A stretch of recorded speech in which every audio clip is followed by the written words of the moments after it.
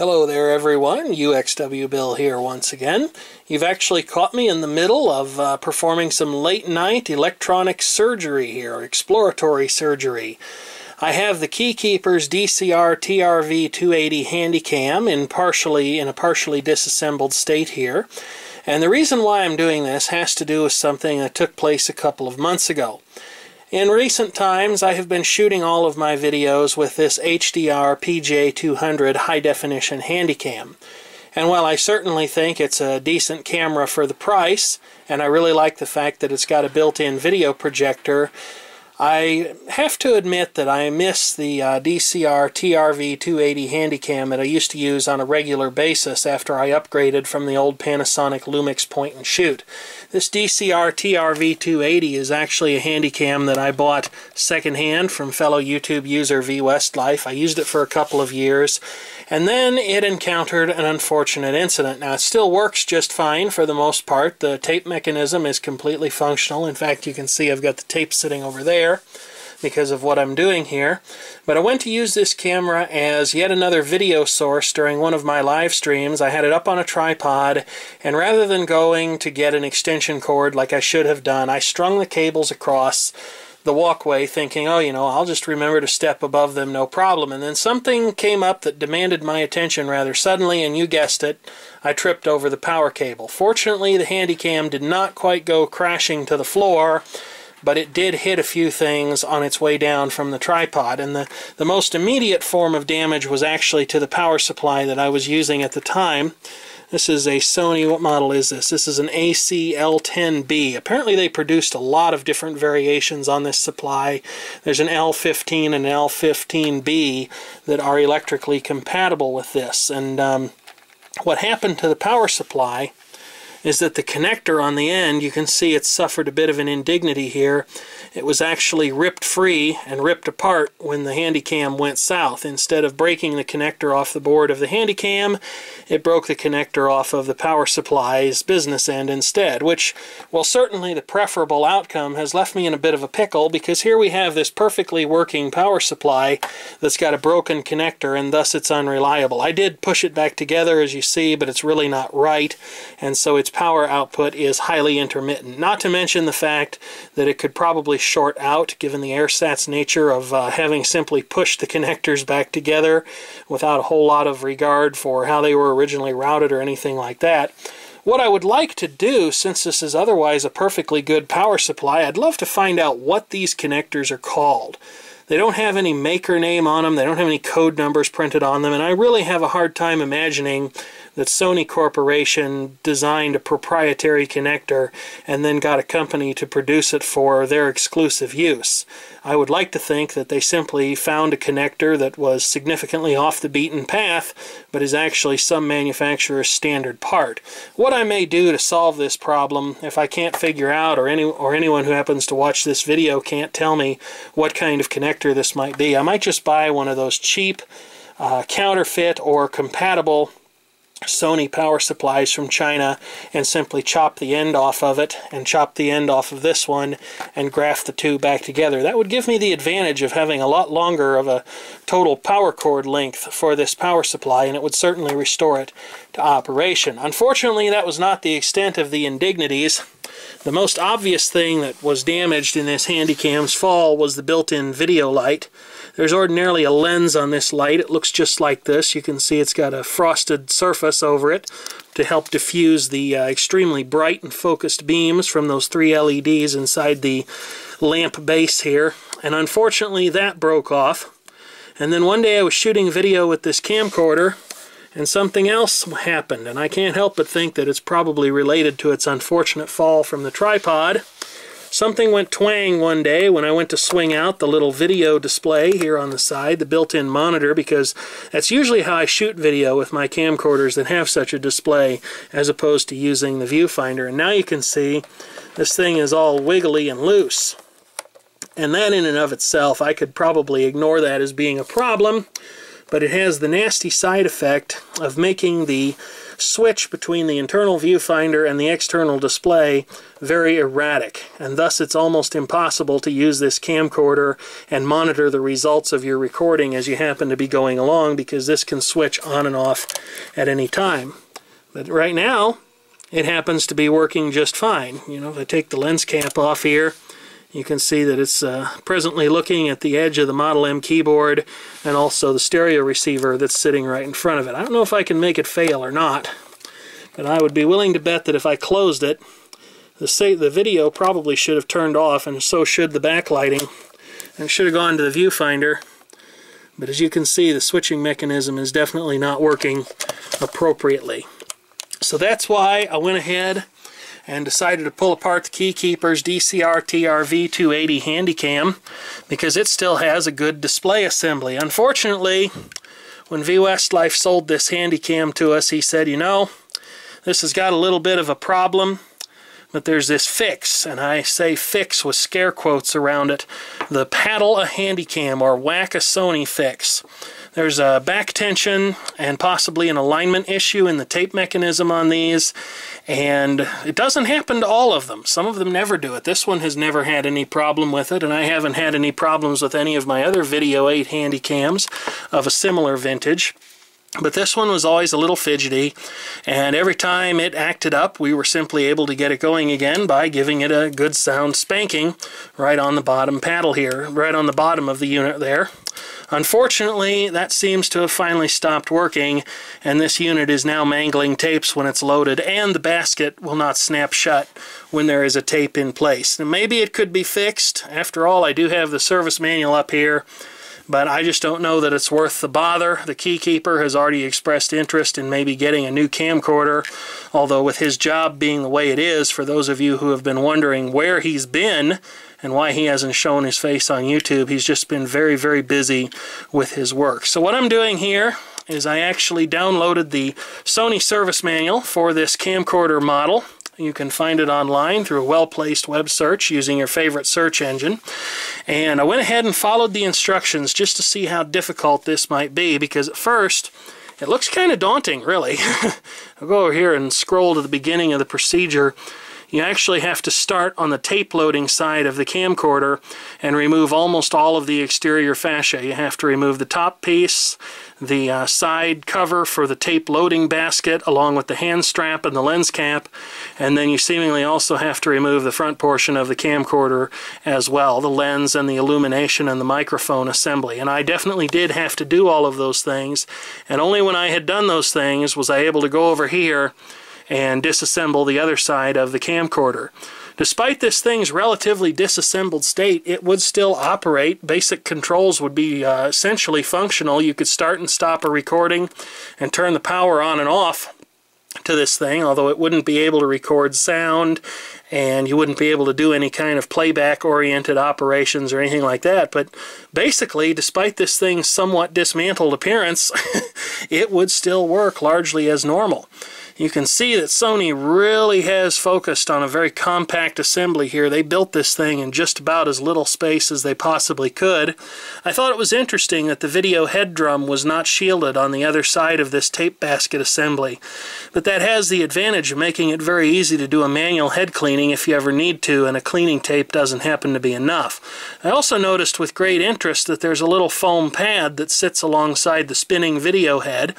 That is, in case you're wondering, actually used to perform a self-cleaning cycle whenever the tape transport is in the process of loading, unloading, or shutting down. I don't know exactly under what circumstances that cleaning pad is called into service, but as you can see, it's not actually very dirty, and usually my opinion of those self-cleaning pads is pretty low. The ones in later VHS VCRs have a bad habit of getting dirty over the years with oxide and magnetic and other magnetic materials and components that have been shed off of the tape, and then they end up making the video head dirtier rather than cleaner whenever they're called into service. So in that case, I usually just go ahead and remove them because they cause more trouble than they solve after they've had time to get dirty. But as you can see, that one doesn't actually look to be dirty at all.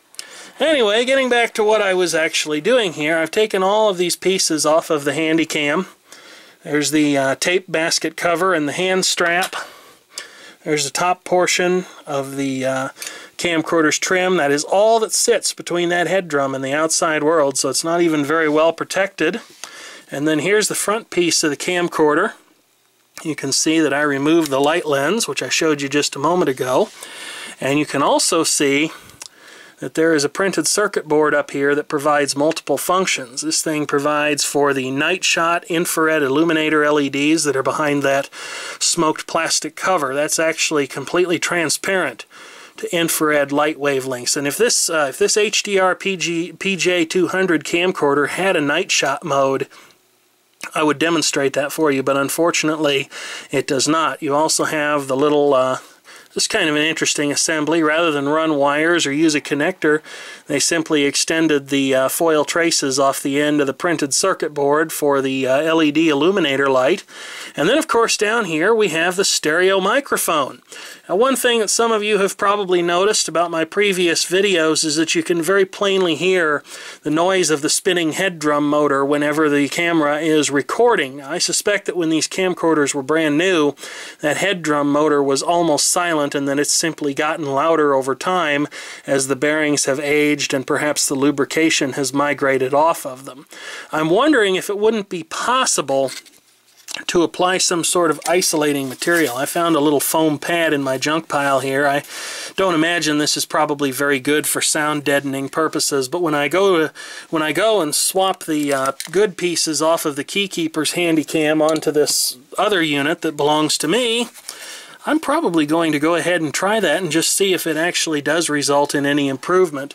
I'm not too optimistic that it will, because there's this metal band that runs along the backside of the microphone, and this actually looks like it might serve as a grounding point, because as you can see it runs down to the bottom of this plastic assembly and then has a screw run through it that connects it to the main body of the Handycam, and that may be how a lot of the noise is getting into the microphone to start with. I'm a little surprised that Sony didn't think of that when they manufactured this thing, when they designed it, but maybe they never considered that the head drum would ever get to be as noisy as it has become in these units, or that people would be using them for so long. But there are certainly still some people out there, myself included, who are definitely interested in using these camcorders, not least of which because they have a lot of features that the newer camcorders, the consumer level camcorders anyway, simply do not have. One of the most prominent features that I really like on this old DCR-TRV280 is the ability to turn on the Nightshot feature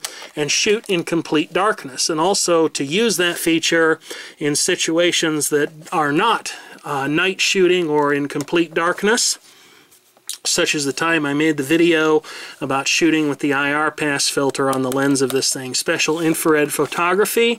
This thing also has the capability of superimposing time, date, and titles on your video. It also has the built-in video light and a fader. Now, while I expect that the HDR PJ200 can probably at least impose the time and date on the videos that it can take, I don't think it has any of the fader functions. It certainly doesn't have Nightshot, and it definitely does not have a video titler.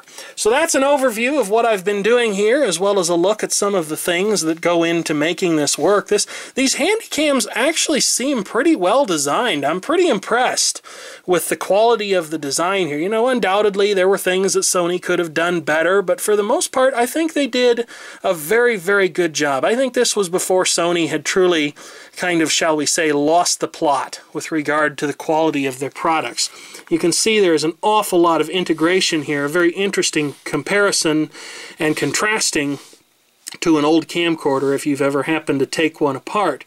You can see that the lens assembly is very highly integrated. This is probably the zooming or the autofocus motor 1 right there on the lens assembly. You can also see that the Nightshot switch is part of that assembly as well, because that would actually move an infrared blocking filter out of the way. And when Sony first debuted Nightshot on their camcorders, it was a much more powerful feature than it is on any of these particular later models, mainly because Sony got in trouble because there were perverts out there in the world who discovered that it was possible, or at least theorized to be possible, to use Nightshot to see through certain types of clothing made of certain types of material. And so Sony drastically reduced the effectiveness of Nightshot, which was unfortunate for those of us who like to use it for legitimate purposes or interesting explorations of how objects behave when they're illuminated by infrared light in conditions that are not complete darkness. There's also a micro switch here on the Nightshot switch that serves to tell the camera that Nightshot has been engaged, which disables several of the exposure controls, the backlight compensation, various things like that, and it reduces the camera's functionality when it's in Nightshot mode, thus helping to assure that perverts would not be able to use these camcorders. But if you're thinking that this switch can be defeated, you are absolutely right. It's also interesting to note the integration on this circuit board, of which there is a tremendous amount. If you look inside an old camcorder, you'll oftentimes see a lot of different integrated circuits, discrete components, delay lines for synchronization of audio and video as they traverse through the various circuits. But everything in this is handled by a couple of large-scale integration chips, and there's really not a whole lot on this board other than that. You can see some surface-mounted electrolytic capacitors and various connectors, but really the functions in this camcorder are pretty much situated across two large chips. We have a Fujitsu IC here, which is probably some kind of a microcontroller, and then we have a much larger IC here that actually has a fuse warning label on it, stating that you shouldn't replace the fuse with something that is not a fuse, or it's a grossly inappropriately rated fuse from Little Fuse Incorporated. But this large chip back here is probably the all-in-one solution for the video processing needs of this camcorder. So that's a pretty thorough exploration of things, 16 minutes and 32 seconds worth. It's time to actually do the swap and see if the end result is a properly functioning camcorder or not. Now, I should say this is not a how-to video. If you're watching this video and you haven't read the description, as all too many people don't, you're going to be very disappointed if you're trying to fix a problem with your own DCR-TRV280 Handycam. But as previously stated, you can find the service manual available for free download online, and if you are intelligent enough to use it and understand the risks of disassembling any electronic device, you probably can fix at least some of the more basic problems with these camcorders. And now I have two dismantled Handycams instead of just one, but my exploratory surgery has definitely proven enlightening. You can see that a number of broken pieces and one screw fell out of the camcorder after I'd taken it apart, so even if I wasn't planning to repair this, it wouldn't have been a bad idea to disassemble things anyway, just to make sure that none of this could fall deeper into the electronics or the tape mechanism and foul either one of them. But there's the extent of the damage. Handycams are not exactly drop rated, and it actually sheared off the mounting posts to which one of those screws was driven into. The other screw is still in place, but its mounting post is a complete write-off as well. So it doesn't look like it would be very easy to repair this display. Probably doable, but definitely not all that easy. And the erratic operation is definitely explained by this breakage, because right here is the micro switch that serves to sense whether or not the swing-out display assembly is actually open. So as I said previously, what I'm going to do, since this camcorder has been retired from active service, is I'm simply going to take the good side panel from it and put it into place on the still working camcorder. I will be putting this camcorder back together because it actually works perfectly as a standalone video source, and I can find something to do with it, most probably in my broadcast studio, for a temporary or even another permanent camera angle of some kind. But now it's time to go ahead and put things back together, the new display assembly and the undamaged reflector unit for the light. I'm also, as previously stated, going to try to stick in a little bit of foam padding here behind the stereo microphone in the front of the camcorder, just to help to try and quiet down the tape mechanism noise. Alright, before buttoning this thing up, I'm just going to test it and make sure that the display actually works when I turn it on. Seems to have reset it to the default settings, and it wants to have its clock set, but let's see if some of these image handling buttons, like the zoom button here, actually happen to work. We'll go ahead and push menu to cancel the clock if I can actually find the menu button. There it is. And we'll see if these buttons work as anticipated. Yes, they do. And the record button should tell me to put a cassette in. Now it's time to take a look at swapping this light lens. This is actually a more difficult operation in my opinion. Just to go ahead and satiate those of you who want to see some actual repair content in this video, I'm going to try to do it with the camera rolling, although that's not always the most conducive thing to do.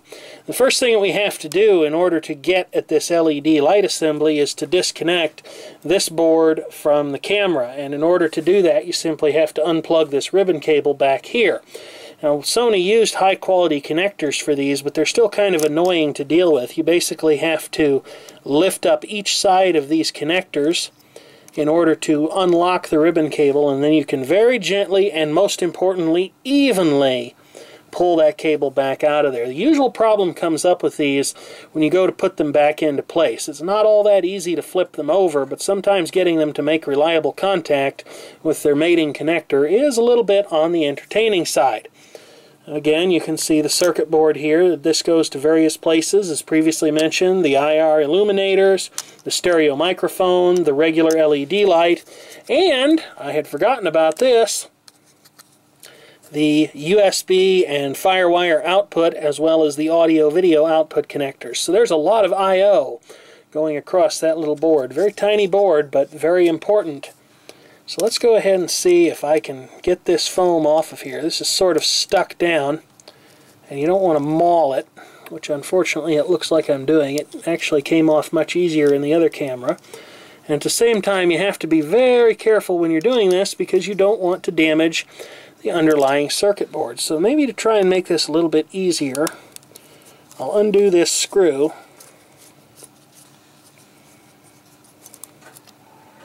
Having a slightly magnetized screwdriver is almost invaluable. It's worth its weight in gold for this kind of work. And maybe we can just cheat a little bit here by bending this thing backwards. There went the camcorder.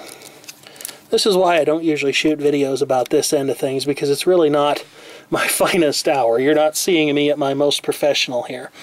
But now we can go ahead and we can bend these little tabs inward on this reflector assembly, and it simply pushes out.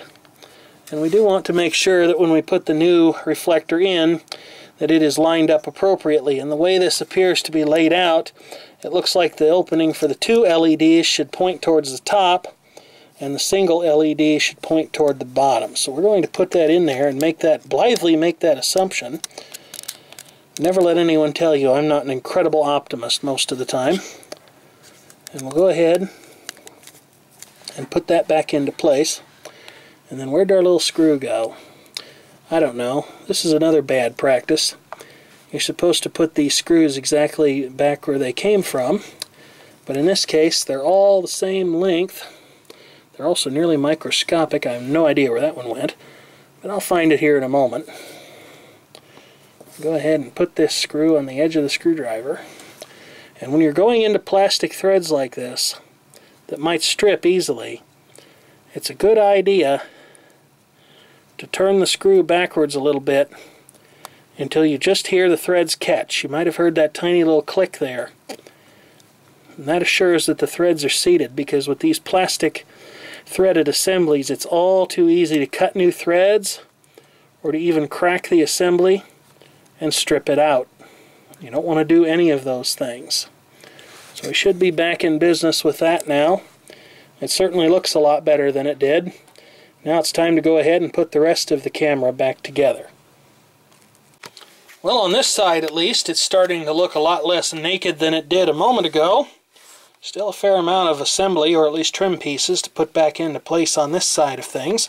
But the front panel is back on the camera, and that means it's time to go ahead and give this thing a functionality check. Go ahead and make sure that all of the major functions provided by the front panel work. Now, if I wanted to do a really thorough job of this, I would probably actually hook something up to the FireWire, USB, and AV output connections. But I think that if any of the functions on the front panel of the camcorder work at all, that the others probably do as well. Now the battery for this camera is almost dead, so it probably won't stand too many of these shenanigans.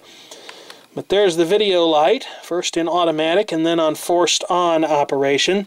That thing really screams through the battery at an alarming rate. I'm surprised that the Nightshot illumination LEDs don't do the same, but maybe being as they're in a much different portion of the light spectrum, maybe they don't have to consume as much power to get as much of a result. And speaking of the Nightshot LEDs, here they are right now. Even though this HDR-PJ200 is equipped with an infrared light blocking filter, the output from those LEDs is so strong that at least a little bit of it gets past the filter. But to you and I, those LEDs would look completely invisible, or pretty much. They have a faint red glow, but that's about all that they manage to look like. So it looks like all the major functions are working here. The touch panel based, the touch buttons for the zoom function, the recording button, which says to insert a cassette, of course. Same thing with the photo button, and then of course the zoom controls here on the back of the camcorder as well. So all that remains to be done is to put a couple of these trim pieces back on, put the hand strap back in place, put the lens cap back on, and then I will go ahead and I will actually reassemble this other camcorder into a working state, because as previously stated, I intend to continue using it even if only as a video source. Now it just so happens that you've caught me right in the midst of editing this particular video, and ordinarily I wouldn't include the actual editing process in a video that I'm making, but as it just so happens, there has actually been a pretty fair amount of time that has elapsed between everything that you have just watched being committed to video and discussed and what I'm actually up to right now. I couldn't tell you exactly how long it's been for certain, but I know that it has been a minimum of a month, probably at least 2 or 3, somewhere in there. I think it was around November of 2014 that I shot this, and today it is Sunday, December 21st, 2014. So yeah, definitely a fair amount of time that has passed. I did not get any footage of putting this camera back together, but I am shooting this with the DCR-TRV280 right now, and I'm prepared to prove that to you, though I must say you'd better brace yourself, because you're about to see a guy who has a face for radio here. I promise you I won't do this too terribly long, but this is engaging the normally stupid trick of pointing 2 cameras at one another and actually making use of that ordinarily very stupid stunt, just so you can see that I am in fact actually using the DCR-TRV280. I will hurry up and get that off of the screen. And then I will go ahead and I will shoot some test footage with this camcorder, and I will conveniently tack that on to the end of everything that you have seen so far, just to ascertain whether or not this camcorder does in fact work correctly. So stay tuned!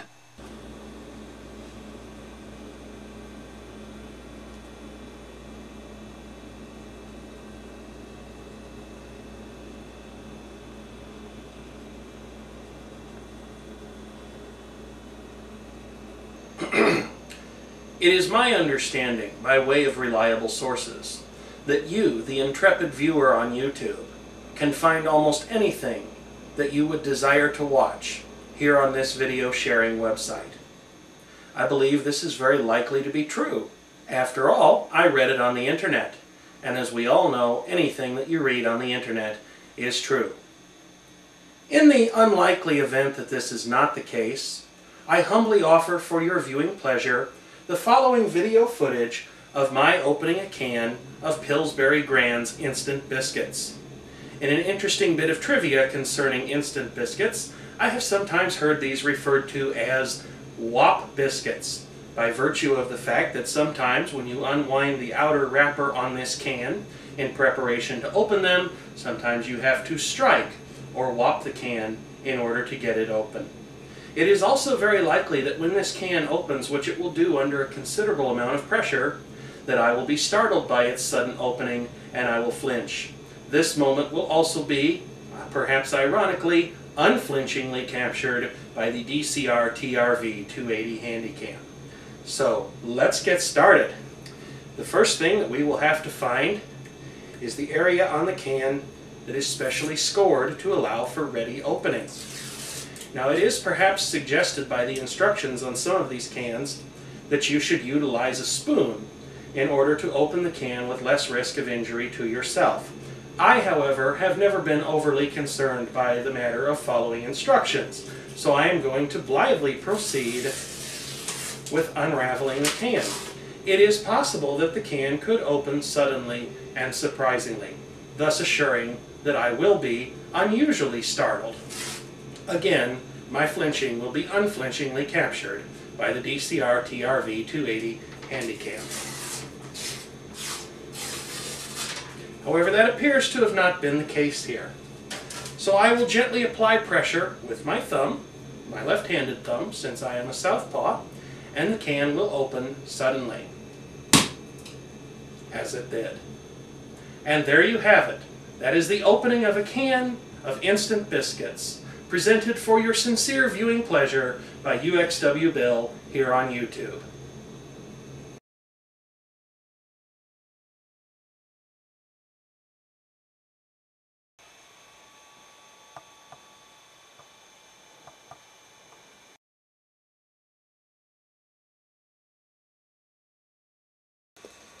As you can see, this video is being shot around the holidays.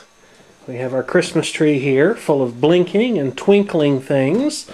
Although rather curiously, a lot of the old standby Christmas ornaments and even the strings of lights that we have from the 1940s and 50s did not make an appearance this year. And speaking of Christmas light strings from the 40s and 50s, although I myself am not a collector of vintage Christmas tree lighting things, I find it interesting that those have lasted and lasted and lasted over the years, and yet these modern strings of lights, pretty much anything made within the last 30 years or so, well, every time we bring them out, it seems we've got one more that went into the box working but did not come out in working order for this year.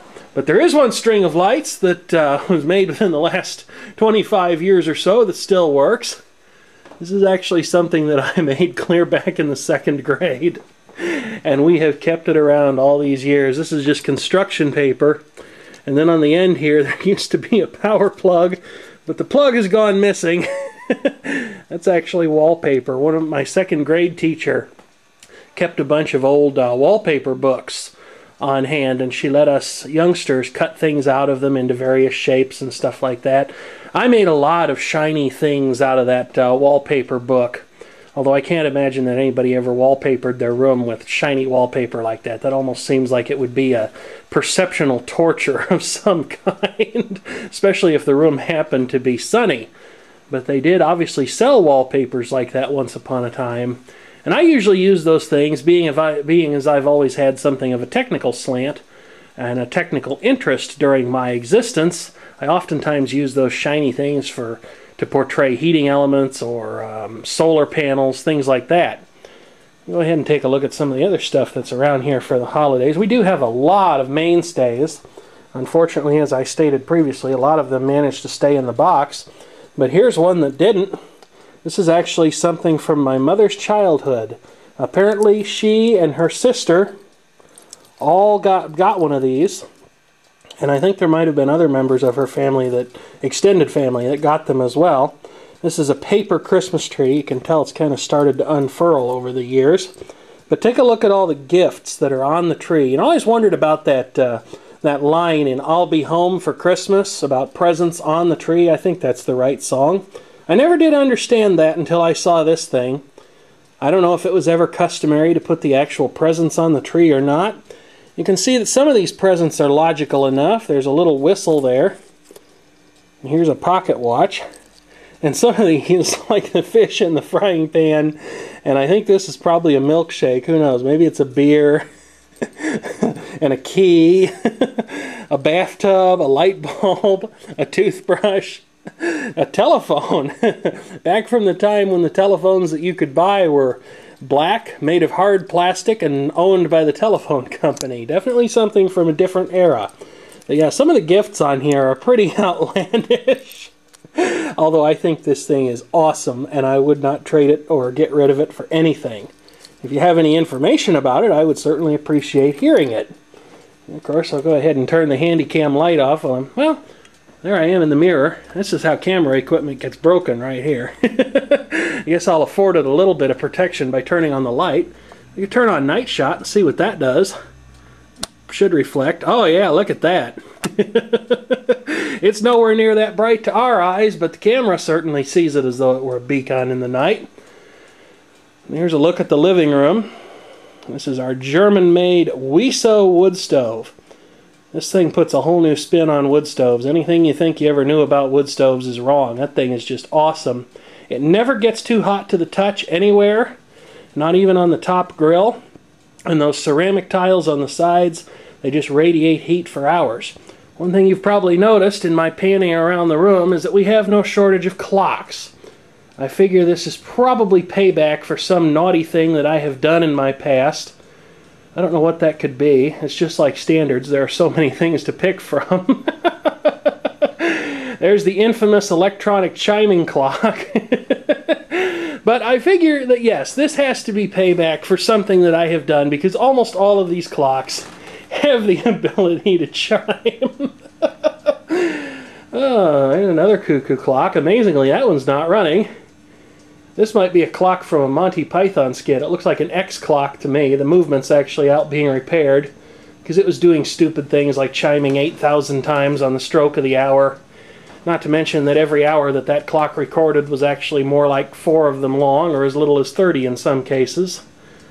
And there's our old doorbell, still working well. Presumably from some time in the 1940s or 50s from Rittenhouse Electric. Turns out that when I was dismantling the old cold forgotten Buick, I discovered that the electronic chime module was made by Rittenhouse Electric, division of Emerson Electric by that particular point in their existence. The Rittenhouse Electric and Doorbell Company is long, long since gone by now. That cuckoo clock doesn't keep time worth keeping.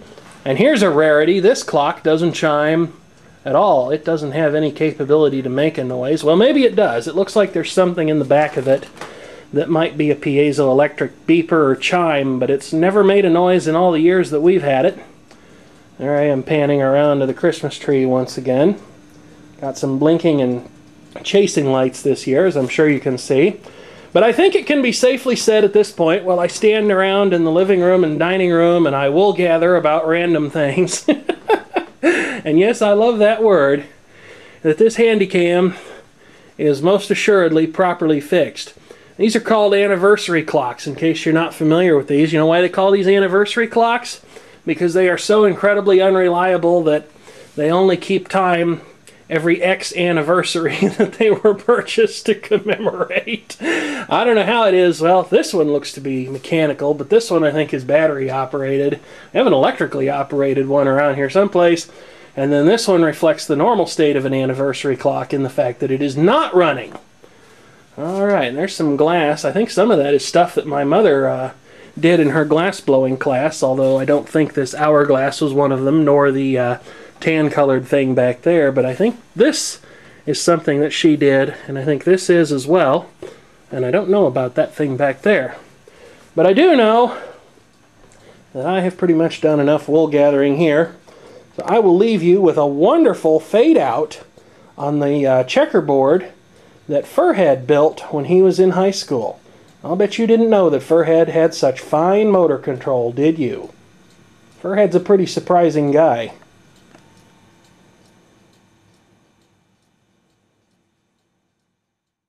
Pumpkin.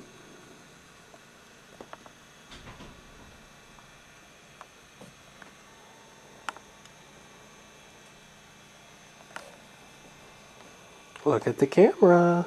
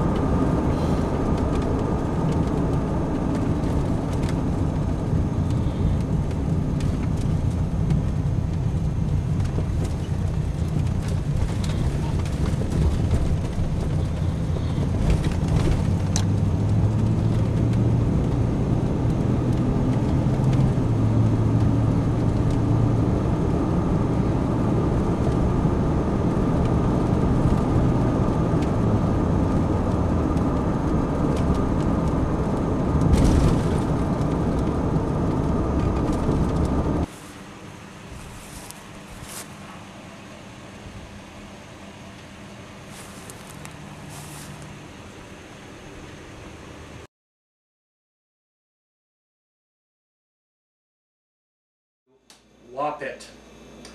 I may have to do that with this can. In the event that that happens, I will probably end up... I did it better the first time. It wasn't for that stupid cuckoo clock. I am such a dork.